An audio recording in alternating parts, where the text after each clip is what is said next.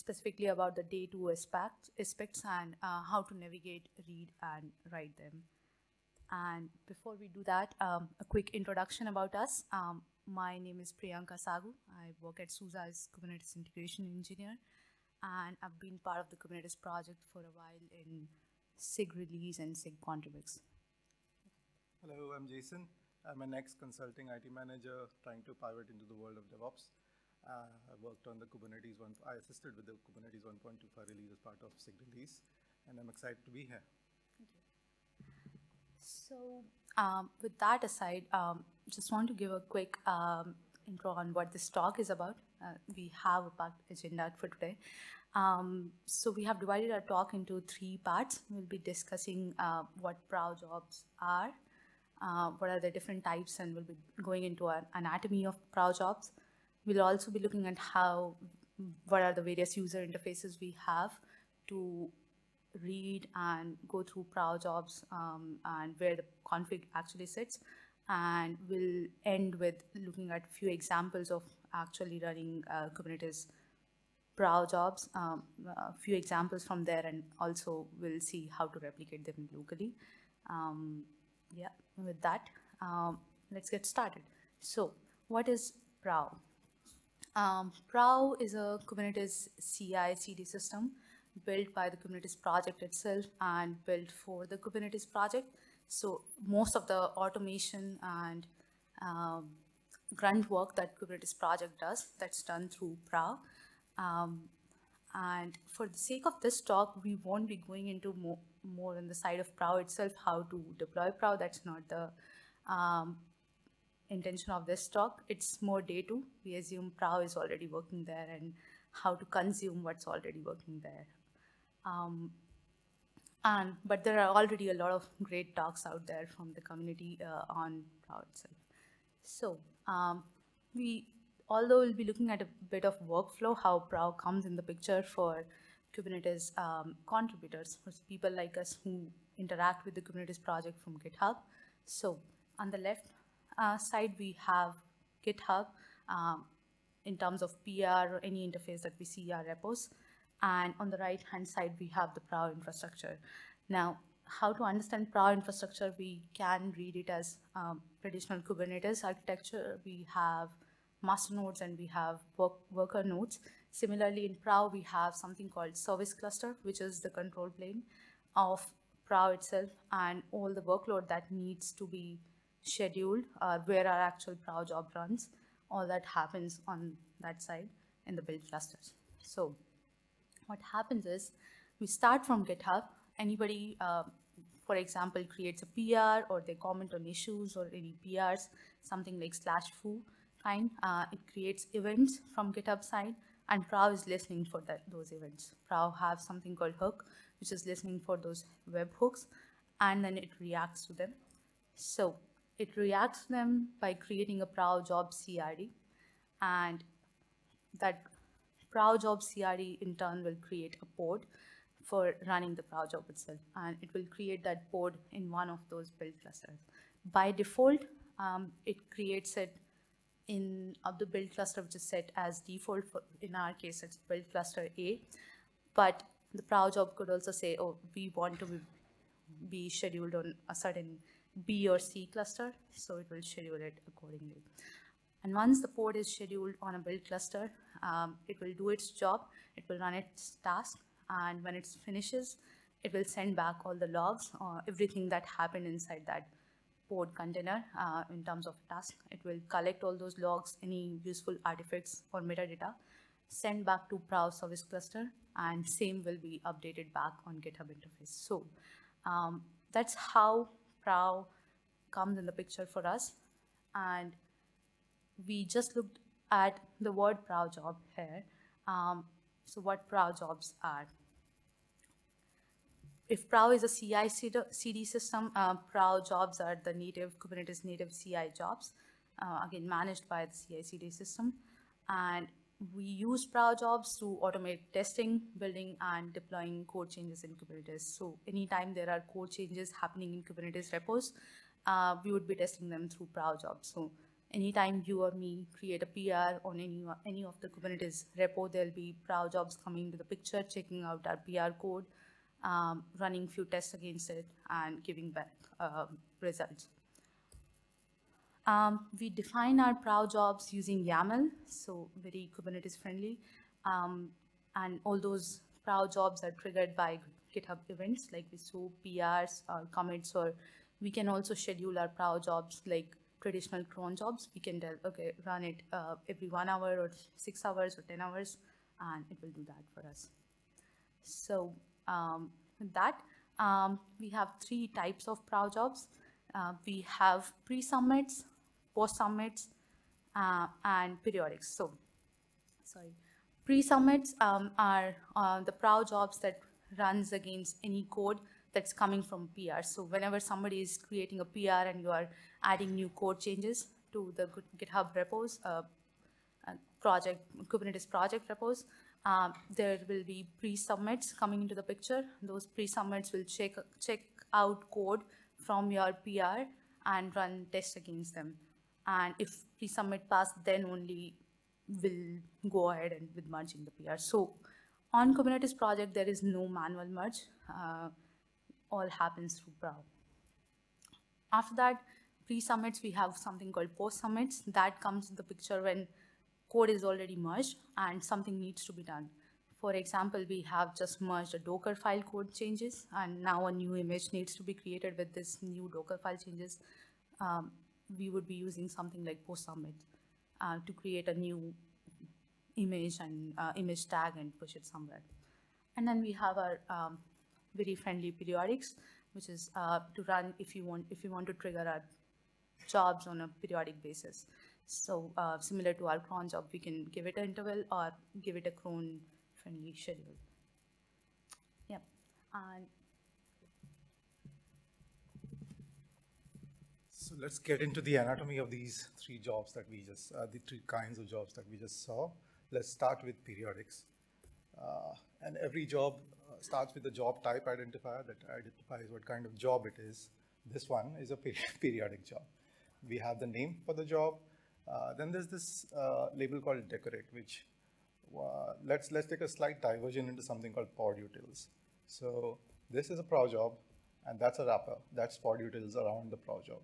So pod utils gives stuff to a job, like it enables source code. Like if a job needs like the commit or the stuff from the PR that needs to be pulled, it's pod utils that enables it and gives it to the job. It tracks metadata and logs of the job. And then if they have to be put up or uploaded somewhere, then as part of artifacts, it pushes them there. So let's come back. Since this is a periodic job, obviously we have an interval. This one runs every hour, or you could set it to whatever you want. Extra refs contains the data needed to clone the repo, while the others would just take the repo on their own as part of what comes in. A periodics job needs us to tell it which repo to clone. So here's the org and the repo with the base branch with the base ref. Spec is a valid Kubernetes pod spec to generate the container. Let's move on to post summits.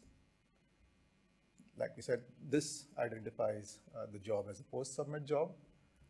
Here's our org and repo as to which one it would run on. The name, decorate, and spec are the same as periodics. Max concurrency, we can run up to 10 jobs or whatever we specify here. The max concurrency level helps us set the amount of jobs we want to run. Branches is a regular expression. We can set it to then choose what branch we want to run this job against.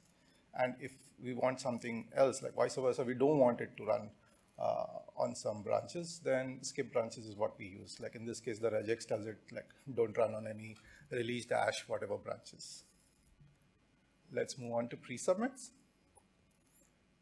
Here's our job type identifier. Here's our org and repo that we need to check out in the container. Here's the job name, our decorate, and the spec. Always run true. Then we'll run this job, this pre-submit job, against every PR that is created for said repo.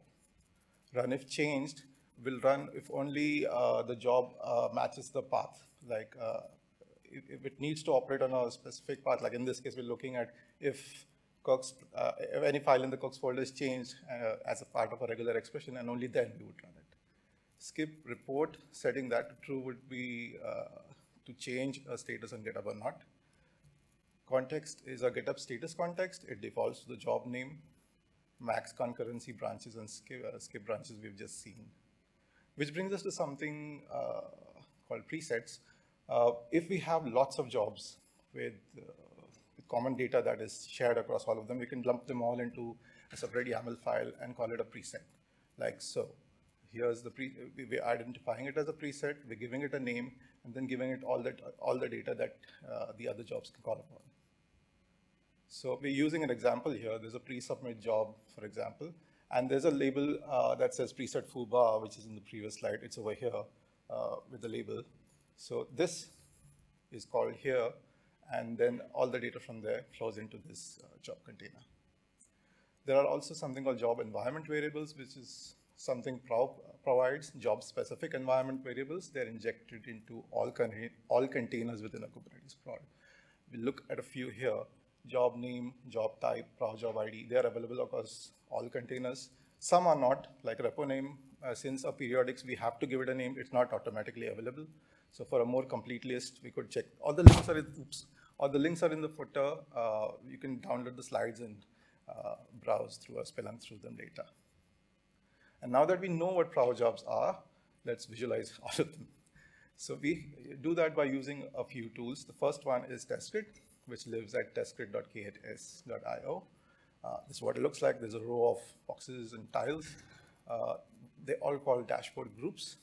Opening them up leads to something called dashboard tabs. Clicking a dashboard tab like contribx leads to something like this. The ones on the top, the tabs on top and the tabs down here are the same, but the ones on the bottom give you extra information like what the health of it is, like what tests within it are passing or are flaky or failing. So let's click this thing. And you see right now there's only a single job in there, something called pull verify. That's the CI job, or what we call a Prow job. We click it, and it shows us a tile-like grid of the performance of this job across time. That's the name of the job. And over there, you can find the URL that if you follow through will give you the config if you're interested in looking at what this job was made of. In this case, it's a pre-submit job. That's a Golang container. It checks out K-community and runs make verify. So getting back, if we click on a tile in this grid, it will lead us to another view, which basically it links us to another tool called Spyglass, which gives us details on jobs. So we find them at prow.k8s.io. So let's explore this a little bit. That's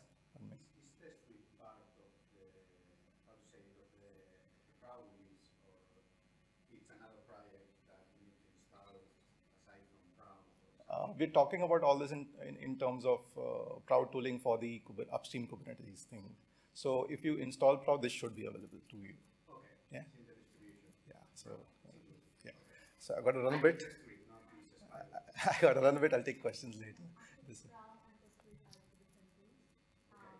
But in this particular case, we have Prow running and Prow.k8s.io and Testgrid running with Testgrid.k8s.io, and both of them through internal data that we are putting at some GCS buckets, they know how to interact with each other.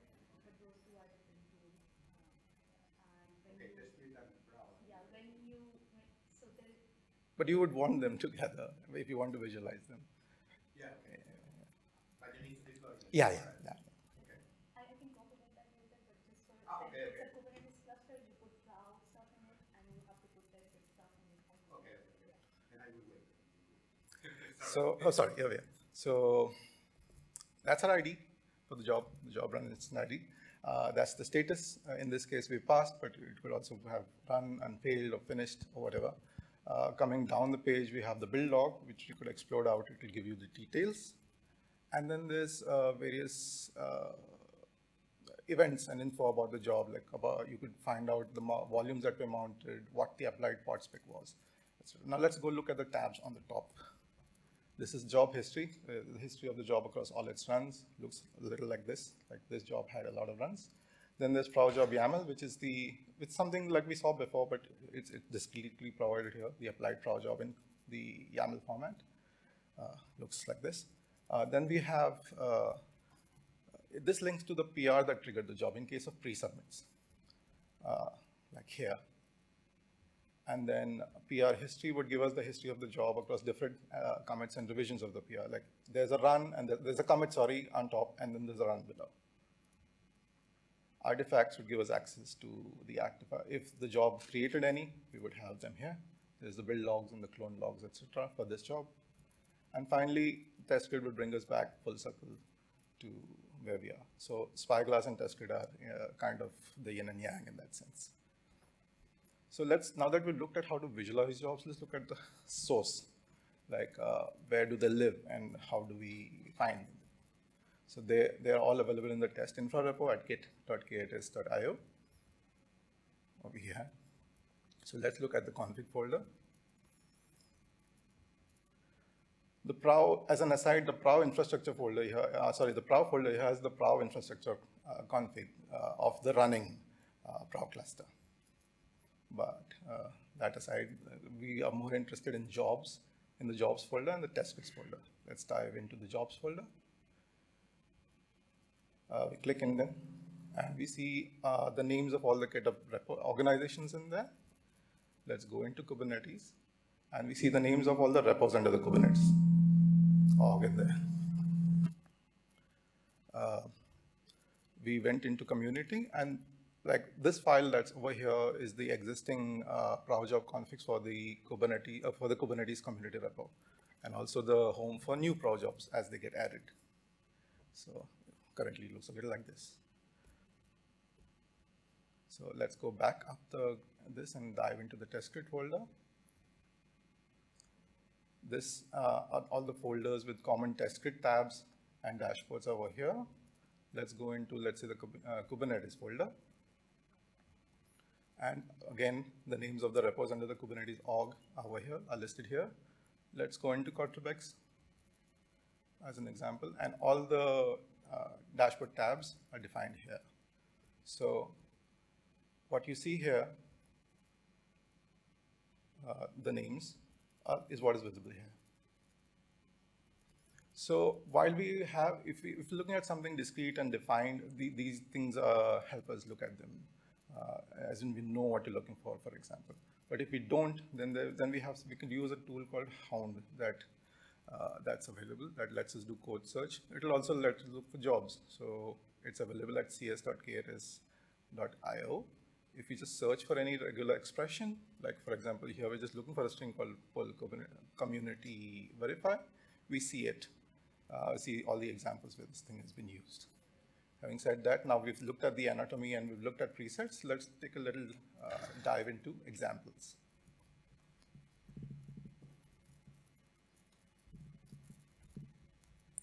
So we just looked at the anatomy of various Prow jobs. We know there are periodic pre-summits and post-summits. Now we'll look at a few examples from the Kubernetes project itself. We have 3 examples here. We'll be looking at them one by one now.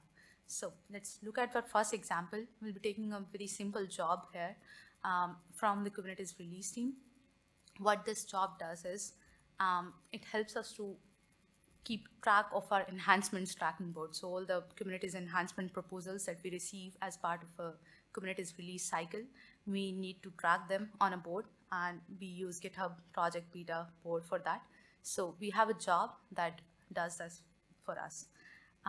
What the job does is, on left-hand side, we have our Kubernetes/enhancements repository, where people who want to add new enhancements or features or anything to the Kubernetes project, they open issues, and we call them KEP issues. So anything that have a lead opted in label during a release cycle, we collect all of those issues from K enhancements and we dump them on the right-hand side, which is our tracking board. So that is the sync that we do, and we have created a bash script, very simple bash script for that, and we use a Prow job to sync this for us every 6 hours. So that Prow job appears on Testgrid here under SIG release team periodics tab, and the name of the Prow job is periodic SIG enhancements GitHub project 127.1. So this is the config of that Prow job. Like we discussed, periodics tells us it's a periodic Prow job, name by the name, that's the name of the Prow job, and interval, it says it will be running at every 6 hours. At the very beginning, in very beginning slides, we looked at if we can also tell Prow where to schedule our Prow job. So this is how we tell it. We give it a cluster field and we give it a name of the build cluster. So that's what we are doing here. Decorate to adds pod utils. So it tells, okay, you have to check in some code into the pod container and grab all the logs and artifacts and make it available to us later, like we saw in Spyglass. Annotations. So this is how we are telling our Prow job, you have to come on test grid side. So we are telling, okay, in line number 7, test grid create test group true. We are telling Prow create a show our job with the same name as the name defined in second line. 8 says put our job under sig release released in periodics test grid tab, and also add a one-liner description to that. And extra refs, it's telling us, okay, whenever you are creating a pod for this Prow job, inside the pod container, check out this repo, check out Kubernetes sig release at master branch. And then this is the spec. This is the specification for the container. So what it says is create a pod using that image, in this case, creators infra colon latest, and inside that container, run this command, which is exactly that bash script that we looked at, and also make this environment variables available. So how it looks like is we have a Kubernetes pod running in our build cluster, and inside that pod, a container is created using the container image that we provided, the spec area. Sig release is checked out at master. All the environment variable that we are giving are also made available to the job, and then we just run that script inside. And when that script runs, that means one instance of the job has run, and you would be able to see that instance, all the logs, everything that has happened inside the pod here on Spyglass. So that was our example one, very simple one. With that, let's go to next one. And here we'll try to go something more useful. So we have something called Kubernetes version markers in our release space. So what Kubernetes version markers are, these are kind of text files which acts as public API for us. So Kubernetes keeps getting PRs and code changes every single day, and we have to test those code changes. So we keep building artifacts against all those code changes at intervals, and we store all those artifacts in GCS buckets. Something like version markers help us to tell, okay, what if we have to test anything against those new code changes, how to grab those build artifacts from there. So this is like a screenshot from a bucket called KTS release dev, where we are storing our Kubernetes version release markers. And we'd be having multiple files here, like we have one KTS stable1.txt. This file points to a Kubernetes version marker. So we get a version marker like that in this file. And corresponding to that version marker, we'll also have a folder inside the same bucket. And that folder will be containing all the Kubernetes binaries, all the binaries that are built as part of a Kubernetes release. So if we have to do any, use these binaries to test maybe something, we can grab them from here. This is a public bucket. And how to read that Kubernetes version marker. So the first part on the left-hand side, that is a base release tag. So in this case, it's saying 126.3, that is a tag. And on the right-hand side, we have the latest commit hash on the release branch corresponding to the tag. So release -126. And the middle number 41 is saying, okay, there are 41 commits between when the tag was released and when this version marker was created. So now we have a little bit of understanding about Kubernetes version markers. This is a job that creates those version markers for us, specifically the one we show for us every 1 hour. So this is a periodic job. The name of the job is CI Kubernetes build 126. It's scheduled on Kubernetes Infra Prow build, runs at 1 hour interval, and decorate to says board utils is enabled. Extra ref part is saying you have to clone Kubernetes on release 126 branch. Annotations we saw, that's a Testgrid tab name, dashboard, and every time if this job fails, somebody needs to be alerted, somebody needs to do something about it. So Prow will send an email to those mailing lists. Those labels, we are setting presets here. So we are saying, okay, whatever comes with preset Dyn enabled puts here, preset service account puts here. And then we have the spec area. So image name, and we are also setting resources, limits, and requests, giving it privileged access. And finally, what we are doing is we are running a command here. So we have something called CREL. CREL stands for Kubernetes Release. It's a tool that upstream Kubernetes project uses to actually build Kubernetes releases, or every step that is required to build Kubernetes releases. So we are using that here, doing a fast release, and whatever build artifacts are created, we dump them in the bucket Kubernetes release dev. All the images that are created, we dump them on that registry gcr.io/Kubernetes staging CI images. And we put them in a folder, and the folder, something like that version, and we put that value in a file called kubernetes-stable1.txt. So how it looks is we have a pod, a container is created using the image, Kubernetes is checked out as at 126 branch. We have set pre-submit service account to true, so we'll have that service account gives us those two environment variables and give us that volume mount. And we had another one set up, preset Dyn enabled, that gives us one more environment variable and an empty volume. And then once our test environment is set up, all we do is we run the CREL command. And once we do that, this is how a run of that particular job looks like. We are saying it's running that CREL command here. It's starting a Docker because we had that preset Dyn enabled. It's also checking out into that. So GCS, it is trying to log into the project to actually get some credentials to put something in the GCS bucket, and eventually running that CREL command to create artifacts.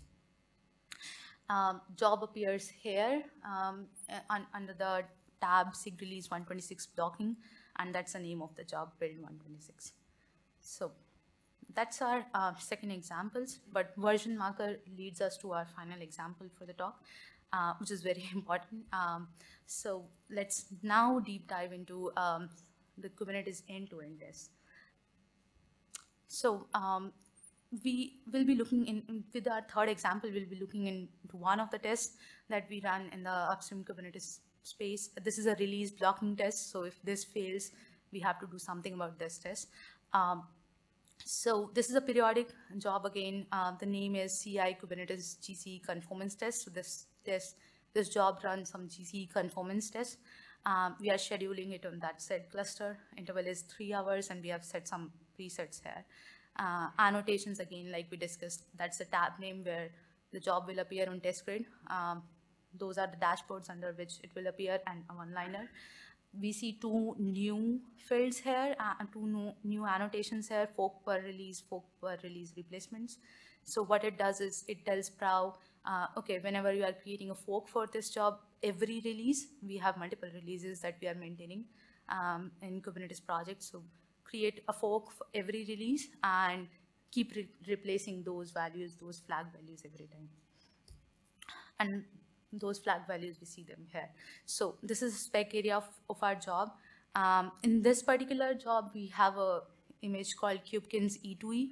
That is the image that upstream Kubernetes project used to run all their Kubernetes end-to-end tests, because this image ships with a few tools like kubetest and another tools like G-Cloud, etc., to interact with the cloud providers. So we'll have for AWS so as well, and kubectl, because we are talking about end-to-end tests. So we'll be spinning up a cluster, doing some tests, putting it down. So we need kubectl, and it will also the image itself will also give us KTest infra repo clone.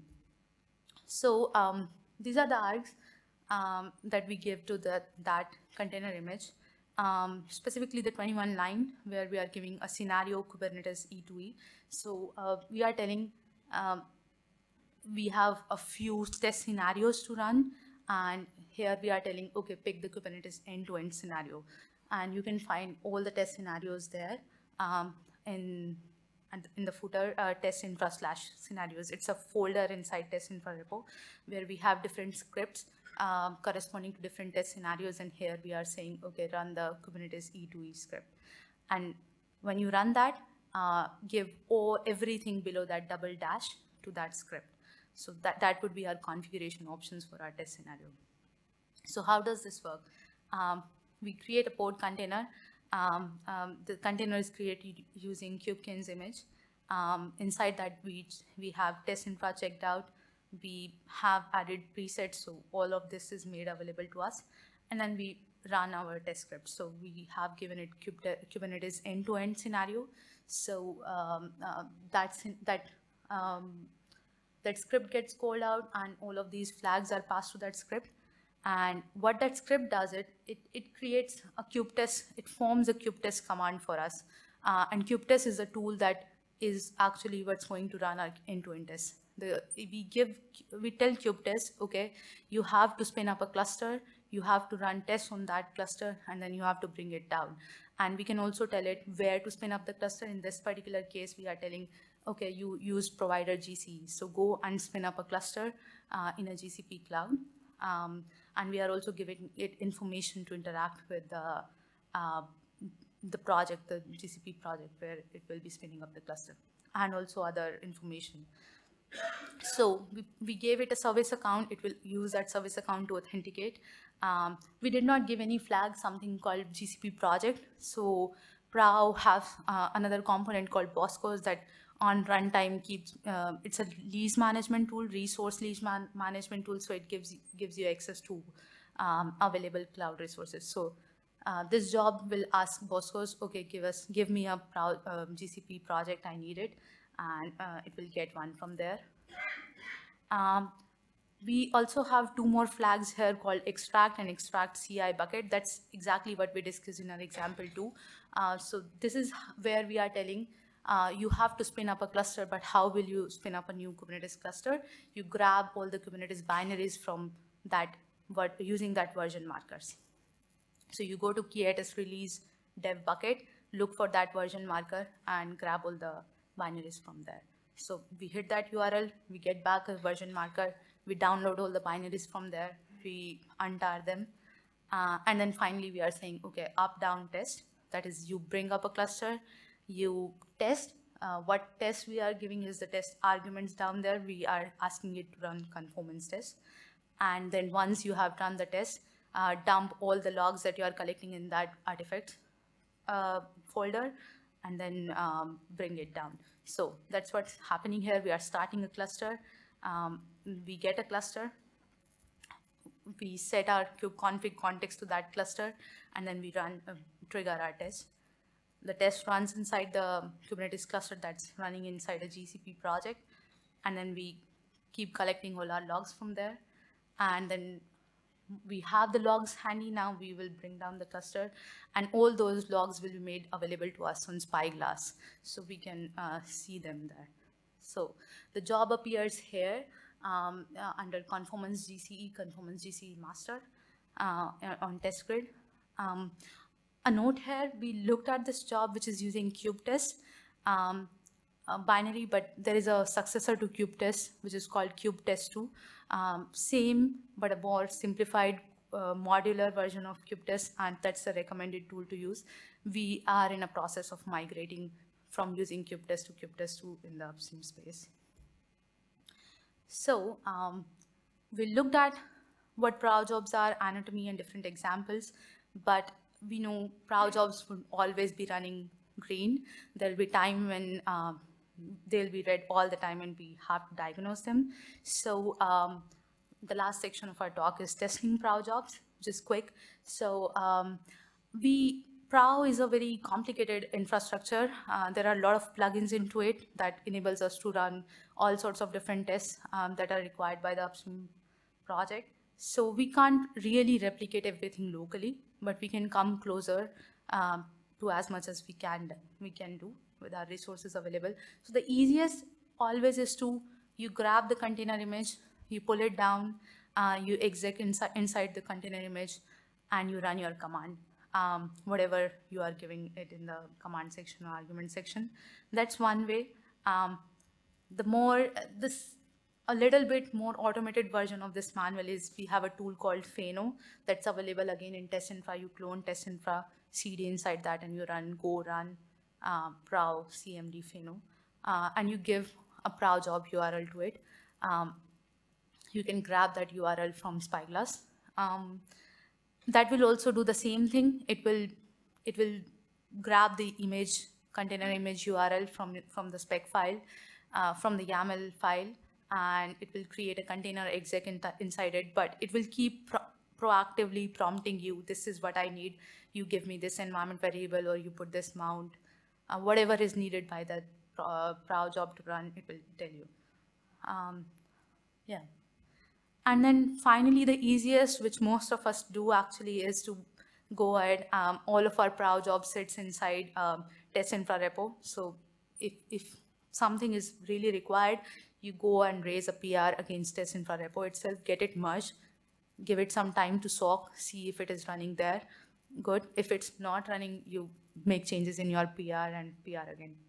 Well, because we can't replicate it locally all the time, this is the method which most of us use, but it's always good to test your changes locally as much as we can. And with that, we lead to the conclusion of our talk. So let me just summarize quickly. We learned what a Prow job was. We learned about the types of Prow jobs. We peeked into their internal anatomy to see what they were made of. We learned about reducing redundancy with presets. We added functionality with pod utils. We gave jobs a sense of the world with variables.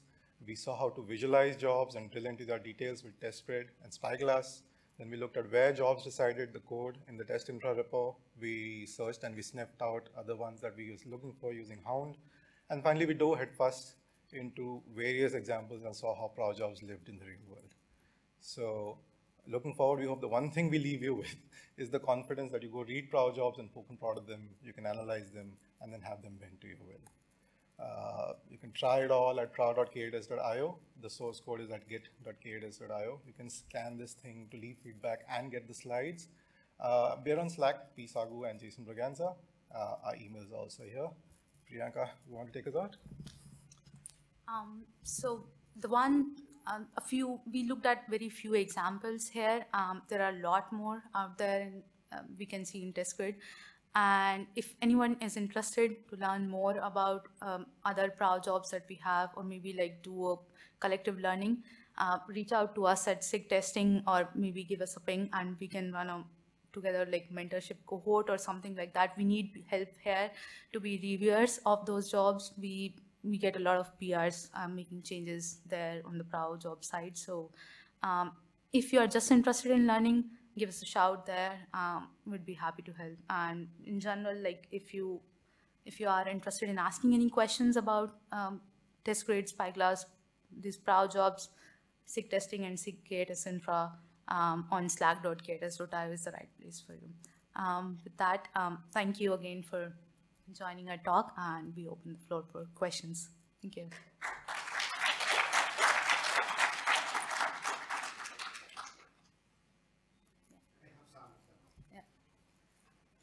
Okay, so the first one would be that, well, the first question would be if the execution intervals are guaranteed in Prow.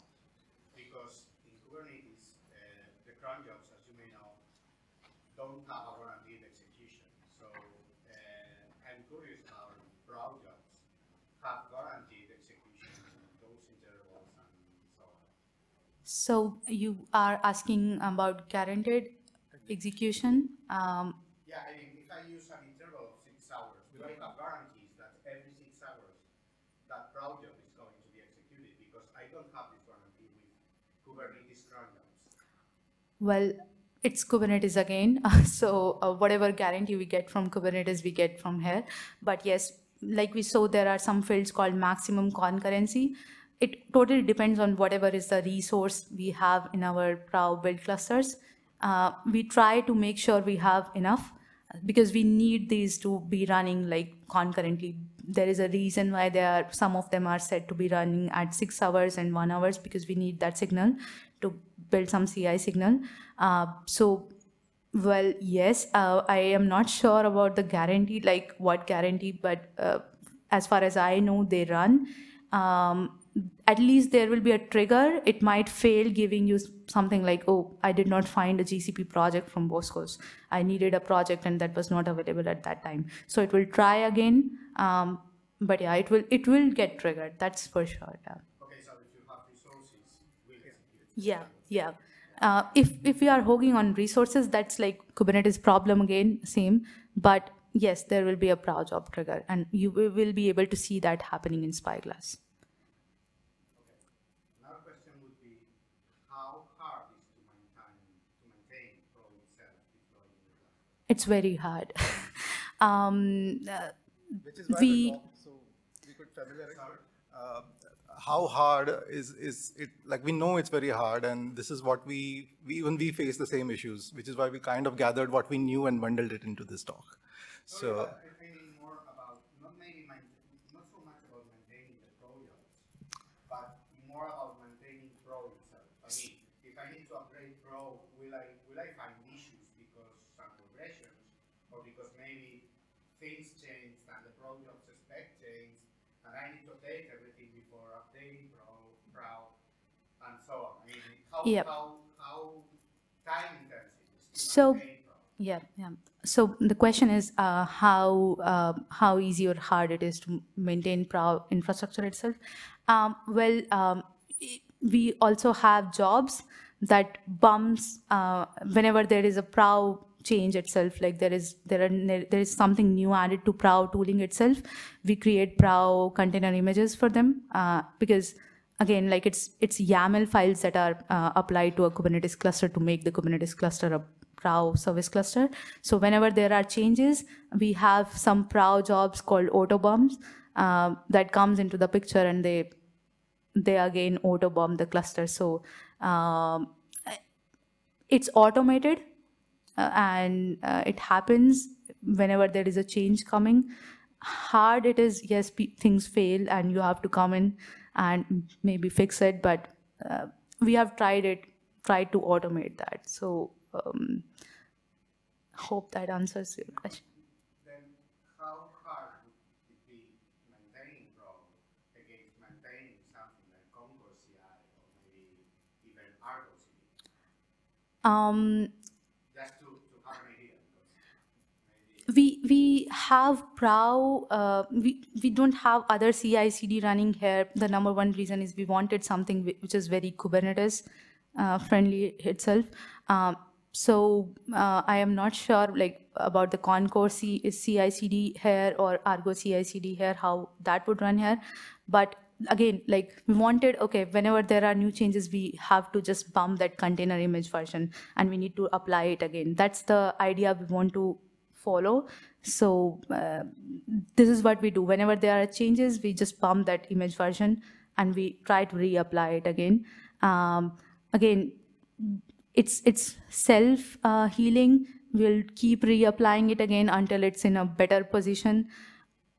Maybe if it's all gone, then somebody will have to come in and fix it. But that also happens, but that does not happen. Like we also have pre-submit tests to actually check whatever new is coming in the Prow config, if it is working or not. So we have staging area and something like that. Yeah.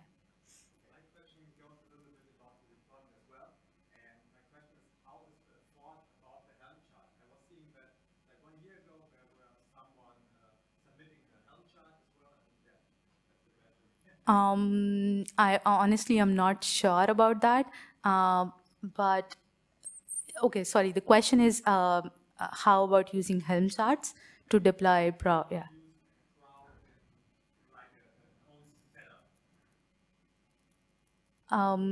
So you mean how to put up Prow on your own? Okay. We have documentations out there. On test infra config/prow, that the folder we just touched upon, if you click on that folder, you get all the YAML files that are applied into the cluster.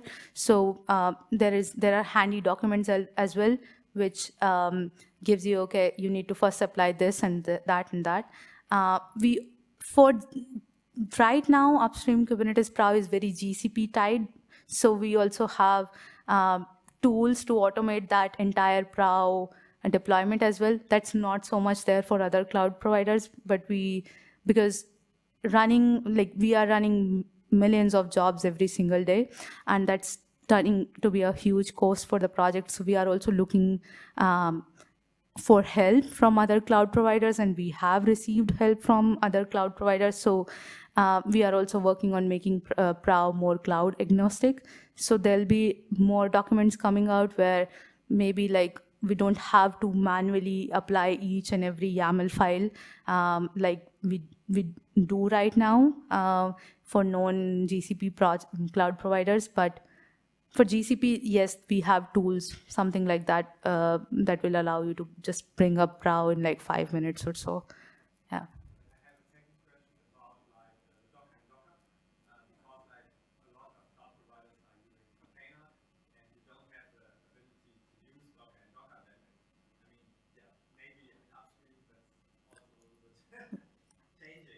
It is changing, but since we already have so many jobs running and whatever they are creating are important, it's a very slow migration. We would see like the third example we saw, and I made a note about using kubetest2. We exactly have a similar job for that uses kubetest2 as well. So what we are doing in upstream space is we are making clones of jobs right now, and we are giving them soak time to be like stable, and once they are stable and giving us enough good signal, then we'll be slowly removing them. But it's going to be a very slow move because not all Prow jobs are created by just the core Kubernetes contributor. People from other projects who are trying to test integration with the main project, they come and add in jobs, and sometimes somebody added a job and they are no longer part of the project.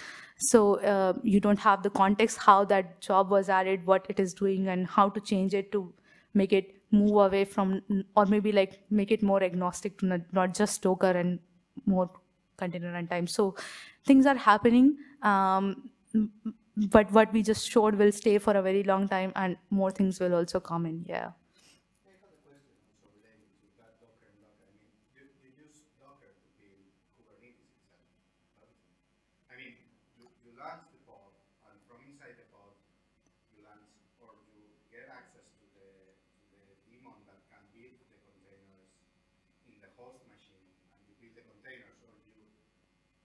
Execute Docker inside the Docker container itself? What are you exactly doing here? The second part, we are doing a Docker in Docker. So there is which is why he had problems. Like if there's another external engine outside, how do you use those versus just Docker? So it's going to change. It's going to take a while. Plus, I just want to make a note. Kubetest does that. Kubekin's image that we saw, that does that, Docker in Docker. And we wanted to include that because there are a lot of images, a lot of Prow jobs that are doing that, and it's very hard to read those jobs to understand, okay, what you see there is a lot of bunch of flags, and you can't make out what they are doing. So for the sake of the talk, we wanted to include that. But if you go to the documentation, you will see a big banner there, like kubetest is no longer recommended. We do not want Docker in Docker there. So we are moving there. There is already efforts out there to make it more agnostic. It's just that we need something already running there to drive the releases. But we are also working on changing them. Yeah. Maybe there is a specific question about like the use of kind, because kind is using Docker, and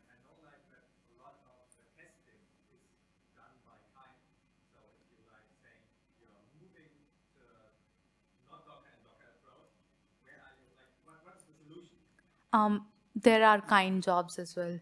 So you would, if you go, sorry, if you go to Testgrid and search, like, you would find all sorts of variations out there. Like, people are testing all these various options are already in discussion or maybe already tested. And again, like, they are already out there. Maybe somebody started it and did not drive it to the end, something like that. It's a slow process. People are trying options, just that the old way is not, it's going to take time to be like entirely solved. Yeah. We have talks here at the conference with moving things to AWS. So it's happening. Yeah. All right. Thank you, folks. Thank you. But like, all these questions, we are very much willing to take help in that, to move from, like, to make it more agnostic. So SIG testing, SIG KTS infra, specifically KTS infra, if people need help to actually like maintain this Prow infrastructure itself. So any help would be helpful. Yeah. Thank you. Thank you.